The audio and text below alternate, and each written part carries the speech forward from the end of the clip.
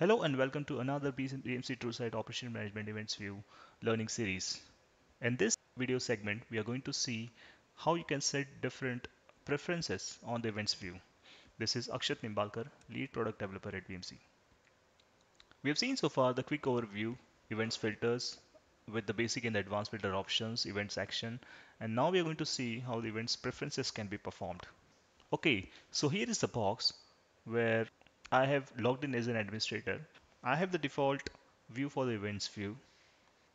Now there are some user-based preferences what user can set. He can click on top left gear icon and a drawer opens with the list of all the preferences user can set. The first, if they want to have the confirmation dialog box coming for the different event operation what they are taking up.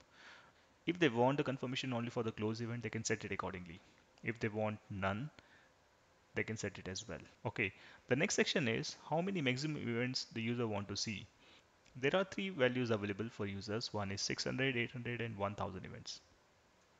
After this maximum value, if they scroll, user will see a message saying that you need to filter the events properly to view the relevant information. Okay, the third is number of events to download initially. When user scrolls over here and if it crosses a limit of 200, it again fetch the events from the server. That limit is set right now as 200. You can increase or decrease this limit to 100 or 300 based on your requirement. But as soon as you reach a certain limit, which is 1000, 800 or 600 as per your setting, no more events you can load over here. The next preference what user can set is to take the action, how many multiple events they can select.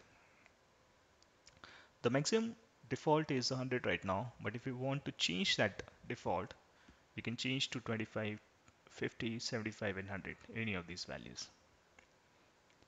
By default, if you see the events view over here, the data gets refreshed every 2 minutes. As you can change this setting to 1 minute and till the 10 minute, so that events will get refreshed based on your requirement. Okay, event notification is one of the feature where in case if you keep it on, for all the new occurring events coming up, it will give you one indication over here saying that okay, you got some new event. You may need to refresh the data. We are going to see detail about the event notification in the later videos. You can change the internal names on the event attributes tooltips as well. Next is, do you want to see these icons or not? Or if you want to see the text-based values for the severity, priority, and the status icons, you can do that. So let's say I remove this option. I also want to see the row number, okay? And along with that is one more option of setting up the severity color. Let's say I want to see the severity color as a background.